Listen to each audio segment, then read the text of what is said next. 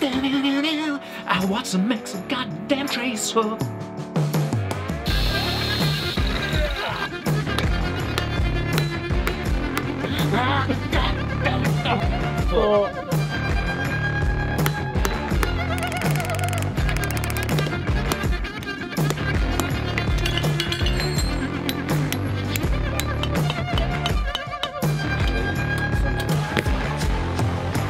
Drink it then.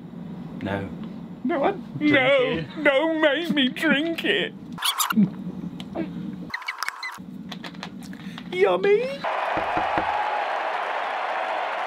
Okay, so we'll do an intro, really quick intro. I'm going to do it like super sweet. Okay. So today, quick little project. Something you've seen us do on the throne project. We made the little shield, the staple out of a link of chain, and we hung a trace hook on it. What's a trace hook, I hear everyone saying? Trace hooks are essentially a hook with a very stylized shape to them, and a trace, if I'm not mistaken, was what a draw horse or a shire horse would wear, and essentially that trace, you hooked all the farm implements onto it, and then the poor kind of dray horse or draw horse would kind of like you know, pull a plough across the field. So the hooks were very stylized in shape, and you've seen that. But how do we make them? There are already some YouTube videos, some very good YouTube videos out there on how to technically make a proper trace hook. We're not kind of really in that market at the moment, and I'm not as good enough blacksmith, so we're going to put a link up here to a great video. This is a trace hook out of 5/8 round bar. The crux of the operation is getting enough material upset into the bar to be able to punch aside without thinning these sidewalls too much. And really that is where I drew my inspiration from. I sat and watched that video over and over again, and I basically came in here and I practiced and practiced and practiced. So let's cut to the chase. Let's get the forge on. Let's do a little bit of forging. Let's make a trace hook. Cut to the chase or cut to the trace? Oh, cut to the trace. You f***ing da da da da da da da. Yeah. Oh.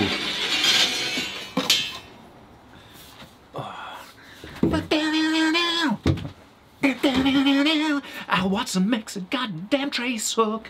Okay. So, raw materials, everybody peeps. This is 1/2" mild steel bar. Don't know if it's cold rolled or hot rolled. I don't even care actually. It's mild steel 1/2" round bar. What I like to do is measure off an 8" section. Bosh, bosh, bosh. Mark it up. You ready? Go. Set it off.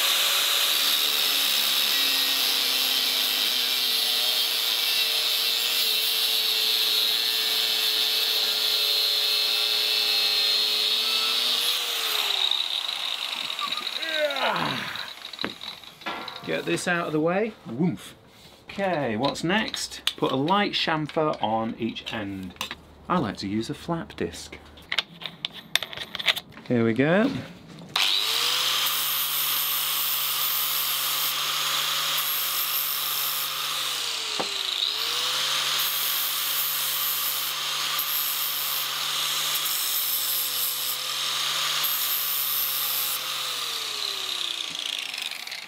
Wrong side.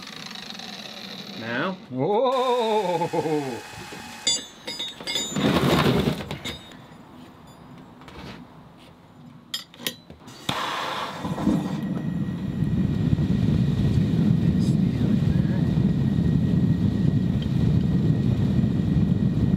So what's my record? 14 or 13 heats? No, it's 15. Which is appalling. So yeah, so essentially when I've made these before, I've just marked on here how many heats it's taken. It takes 15 trips back and forth from the forge to make one of these. That's a hideous amount, and it just shows what a poor blacksmith I am. But I kind of think, you know, practice makes perfect, and at the end of the day, I'm not in competition with anyone, you know, so maybe that'll change. Right, so first job, take our hammer, get ready, and let's go. So kind of tip that there, and we just put 1, 2, 3, I'm going there again, whoops, there again,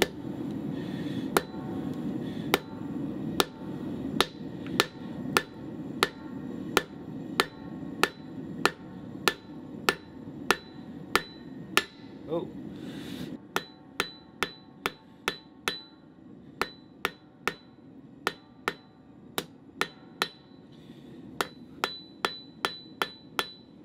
Okay, so there we go. Do you want to just come in? Yeah. Yeah. Back in. So essentially what we've done is taken that rod and we've put 4 facets, square facets in it to try and pull down, start the taper almost. So I've been told, for God's sake, don't watch me for kind of blacksmithing tips, but this is how I make a trace hook, so I'll try and give you the information that I understand as part of the process. Yeah, so back in the forge, so this is heat number 2 that we're going to be working on in a minute. Okay, so 1 heat. Right.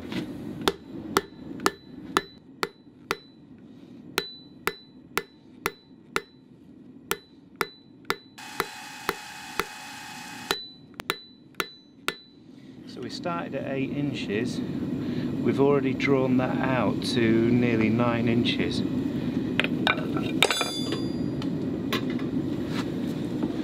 So that is heat 2. 2 heats. 2 heats. Dos caliente. Oh, Dos caliente. you're so learned. I know. I'm bloody wasted here, Mark. I'll tell you what though, I'm suffering from blacksmith's lag. You know. Blacksmith's lag. Blacksmith's lag, I've run out of energy. Have you? What I need is, I need some sort of carpentry product. Possibly Dirty Shed Power Juice. Have you had yours today? Oh! Whoa! Mm-hmm. Wow! It's really got that Powerade taste. Let's forge. Okay, whoa! Come on, goddammit.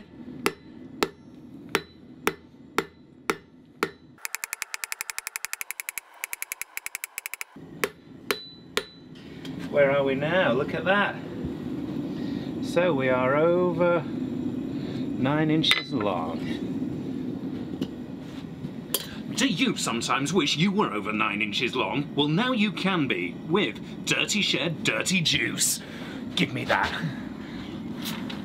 Oh, give me that sweet juice. Ah, that's really filthy. You got to mark your heat off. Oh yeah, I forgot. I was so energized. Ooh. I'm going to blacksmith some stuff.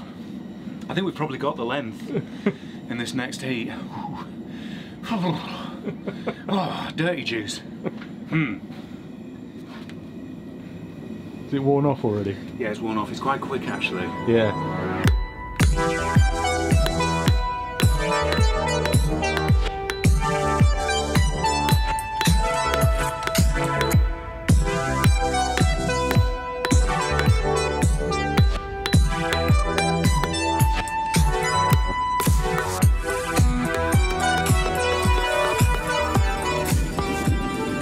Almost there. Could keep going, but we'll pop it.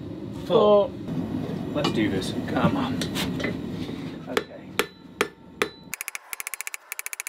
So we'll just give it a little straighten. Look at that. 10 inch, yeah, we've got our length. Douche. Okay. Number 5. Did you get that? Yeah. Good, good. Don't know what I have to do it again. I'm already a little bit tired. So now what the idea is, we use a slightly smaller hammer, and what we're going to do is we're just going to draw that taper back into the round now. So this heat will be both sides working it, straightening it up afterwards. Yeah.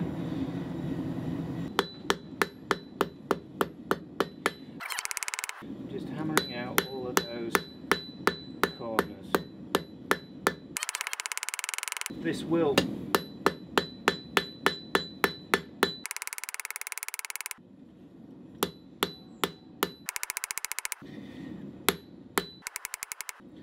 okay.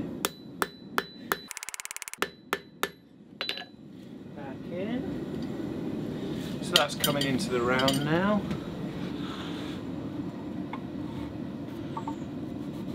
So we will increase in length doing this because we are pushing more metal around. So it'll be interesting to see where we finish up. I'm pretty sure I've made a mistake fundamentally in that I usually start with a 7-inch section of steel, not an 8-inch. So this trace hook might end up being quite big. So we'll see. I think we could go with that now. So yeah.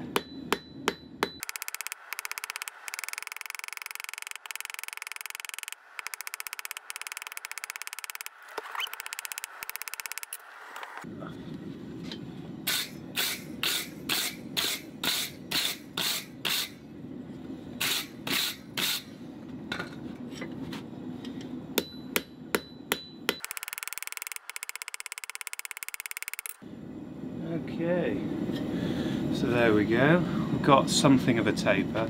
I'm not going to straighten this out of this. Well, yes I am. So there we go. What are we now? Look at that. Just over 10 inch. At this point, I think what we'll do is we swap it around the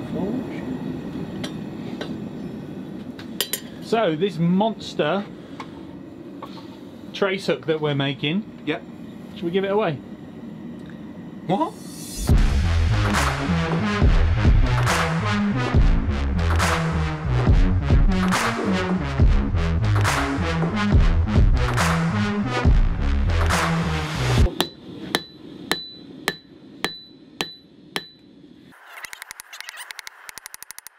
Is that where you punch in your hole? Yeah. So what do we need to do next? Well, we talked kind of really early on in our kind of Q&As, probably our first or second Q&As about automotive coil spring and making kind of chisels, punches, all sorts. You know, I find bits of old automotive coil springs from suspension setups on cars on the road out there. I bring them into the workshop, I hammer them into a chisel, you know, the chisel sits there, that's made out of coil spring. I'll then make a tool out of it, and all of a sudden what was a scrappy piece of rubbish is now a tool that I use kind of, you know, in the workshop, not on a daily basis, but, you know, on a weekly basis. Brilliant, and it's free. So we use this to start the eye in our hook. So this is a tool that you've made? Tool that we've made out of, like, basically scrap automotive coil spring. So it's a really good quality spring. It's a bit of a turd to harden, actually. You have to kind of experiment with it quite a lot.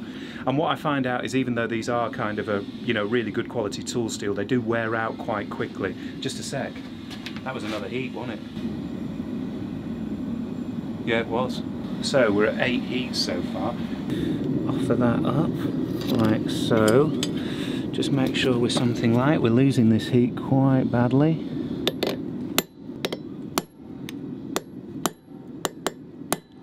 Okay. So there you go. We just start that eye there. Got it. Okay. 9.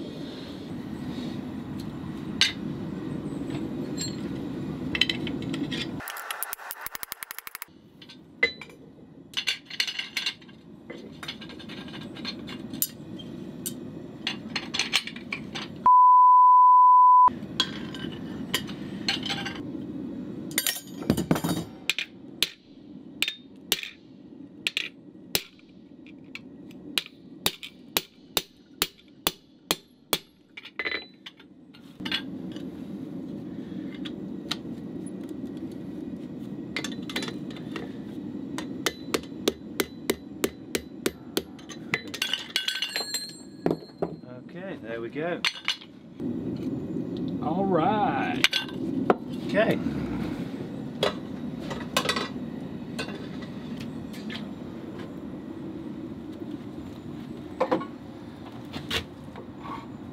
Ten heats. Oh, I'm gonna run out of battery. Okay, well, great place to stop. Is it? Well, yeah, I mean... Let me change the battery then. Yeah. See you later. Cool. And we're back. Right, so next is we're just going to use this. Again, it's automotive coil spring, just formed into not quite a point or a cone. Just makes it easier to go into that kind of like oval hole that we've already punched through the steel. Why do we punch and not drill? We save so much steel doing that, so we leave lots of steel in the part rather than drilling it all away. So we're going to drift out our eye. So pop that there over the bing bang bong hole and drift that to, as near as damn it, ½ inch. Take that and bosh that through, and then just a quick little tidy up. There we go. Yay! Bit of heat still in there. Yeah. So, what do we do now, Uncle Al? We stick it back in the forge. 11 heats. So this is my favourite bit. I love this bit. So what we'll do is we'll just get our little... Are you using another anvil? Yeah, because it's got a sharper taper on there. That one isn't quite there. Bring this out here.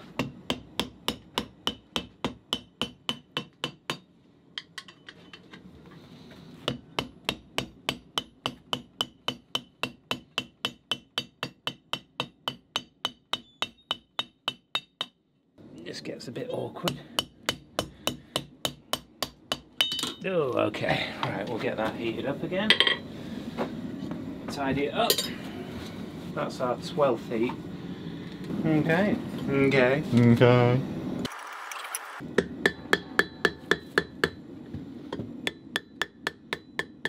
You've gone to the bigger anvil. Yeah, and I don't know if it's... I'm trying to...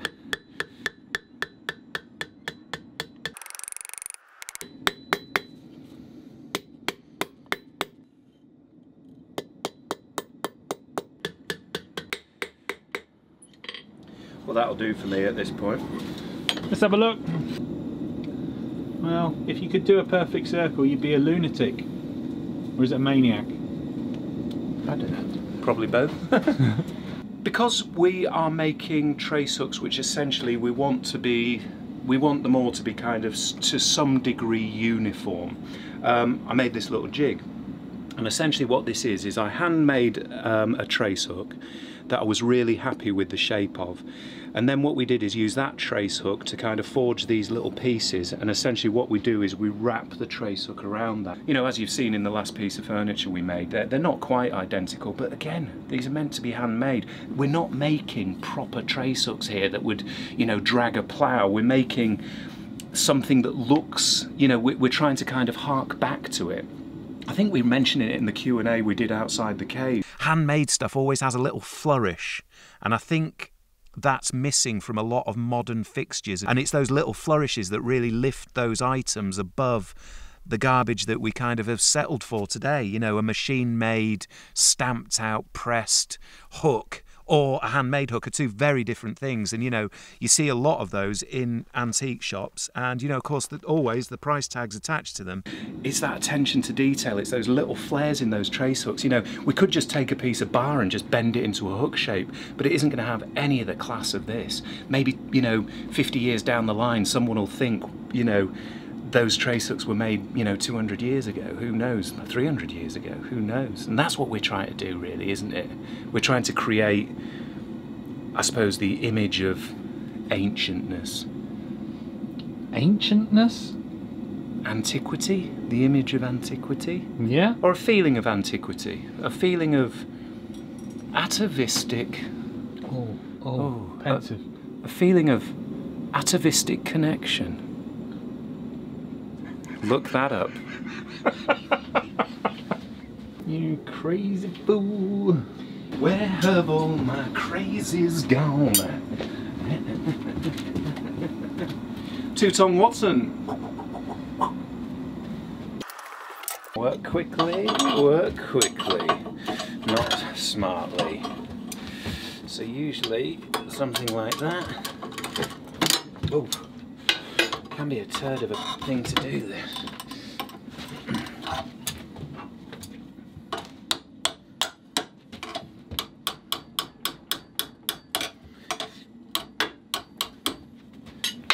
Usually have to take 2 heats on this. I think I haven't made one of these for quite a while. Oh, Whoa. Well, maybe don't show that. Oh, Whoa. Whoa. Whoa. Well, maybe don't show that. Oh. There's always a dropsy. There is always one.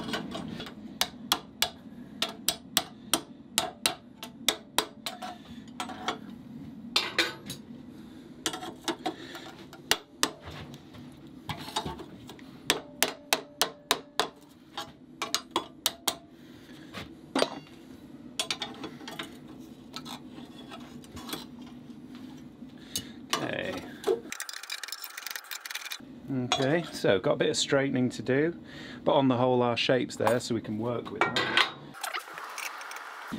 Mark up, 14th heat. Haven't made one of those for kind of a couple of months, so 16 heats is looking like where we're going to be. That's pathetic in terms of making those.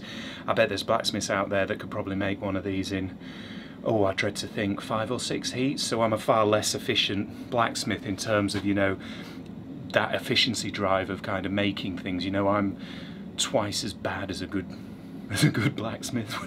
I don't know. So anyway, so we're just going to kind of chew that up, a little bit more work on the anvil, and we'll get a finish on it, a wire brush finish, and done.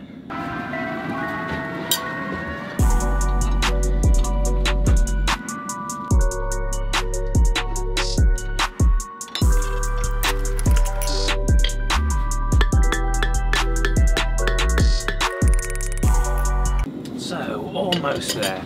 So this is going to be a unique piece then, because it's longer than all your others. Yeah, it is, yeah. So, even more reason to write us a comment.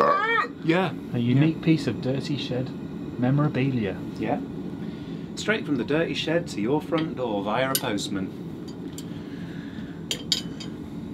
And do you want to be part of the British Postal Service, or at the receiving end of the British Postal Service? Stick a comment below. Why not try and win a trace hook for you and your family this Christmas?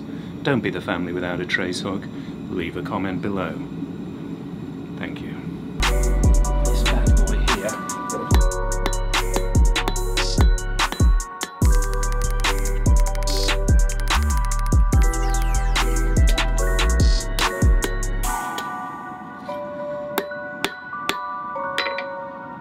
Okay, back to the vise.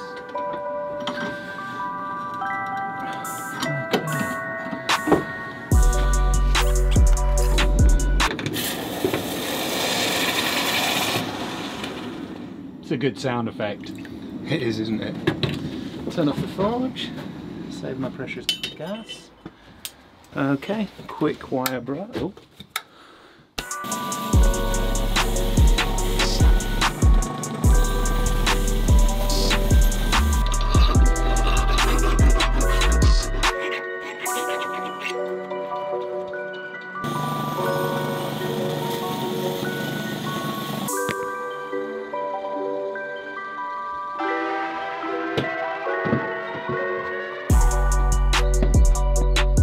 So there you go, you've seen how we make our trace hook. 16 heats, that is something to be ashamed of, really.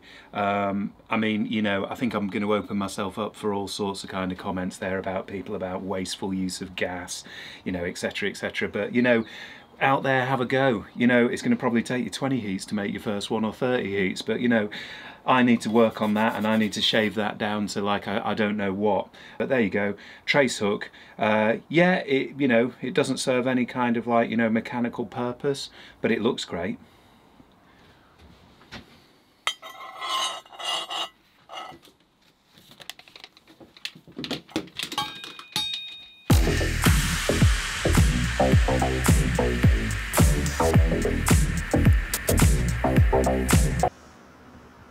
And now, a very important message from our sponsor, Power Juice, the carpenter's friend.